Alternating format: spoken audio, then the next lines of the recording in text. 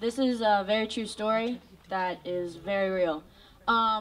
Once upon a time, in a land far, far away, in about like Chicago, there was a group of people, and they were all there to go to a pizza party. But little did they know the pizza wasn't there. So when they got there, it was just a dodgeball tournament, and they all started just throwing dodgeballs to each other.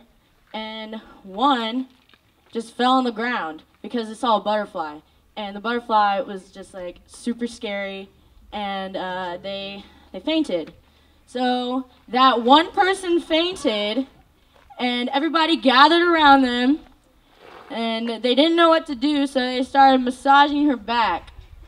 As they were massaging, they started singing a song by the name of Jingle Bells, and they all sang in unison right about now.